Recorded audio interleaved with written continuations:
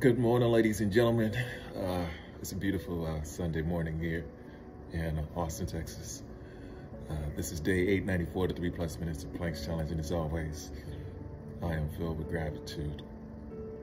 First and foremost, happy Easter, everyone. Beautiful Sunday morning, the day that Christ is risen. Thoughts on my mind today. I was hanging out with a friend yesterday, and a friend by the name of Jeremy, and I'm always thankful to hang out with him.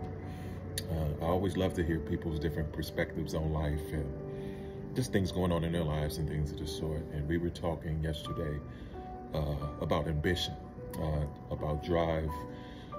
We were talking about human beings and what makes them, propels them or doesn't propel them. One of the things that he was talking about was the fact that he felt like people who strive to do things, especially things like entrepreneurs and things outside of the box, in some ways he couldn't understand it, because the truth of the matter is each and every one of us has a different perspective on life, different things we want out of life, different goals out of life and things of the sort. And something that I was talking to him about is my entrepreneurial spirit. Like I am quite the ambitious person, meaning that I want much more than what I believe the world wants of me.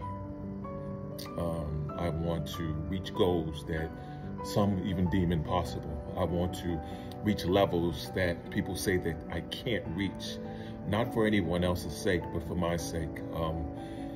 I came to a point in my faith where I realized that I wasn't being all that I could be. And they say sometimes when you get to certain spaces, you just can't unsee those things or not be those things. And for me, that was really, truly important. I could live a life of ease and just coast. And I've done that for a large majority of my life. But I've just come to a space that I can't. It's the reason why I will go out and try to run 200, 300 miles. It's not because I need to do it or because I'm crazy. It's because there's something in me that drives me into my soul, something in my soul, I mean.